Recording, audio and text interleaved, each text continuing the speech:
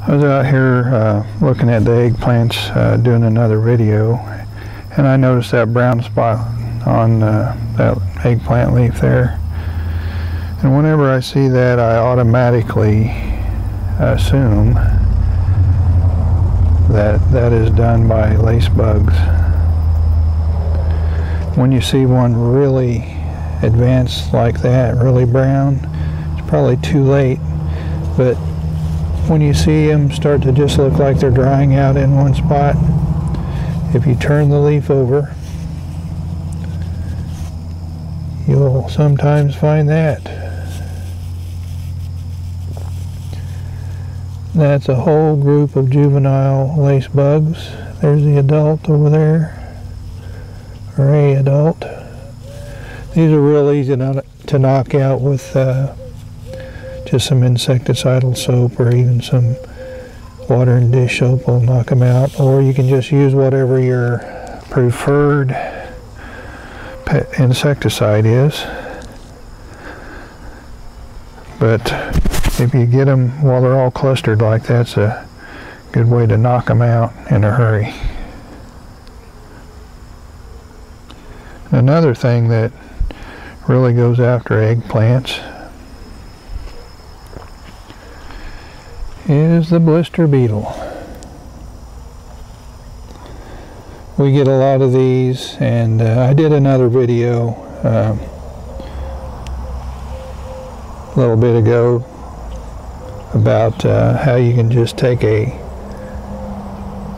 little small dish with soapy water and hold it under them and then let them fall into it, and that's an easy way to kill them. And then if you notice a lot of small holes like this leaf has, that's done by flea beetles.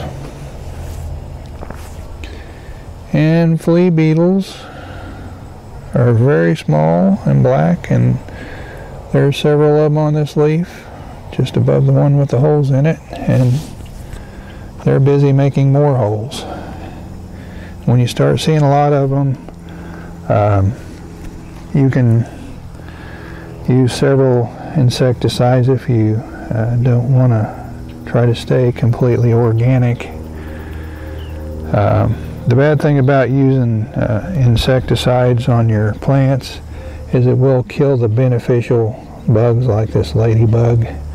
I don't really like doing that, but sometimes if they get completely out of hand, I have a product that I use that's made from chrysanthemum flowers.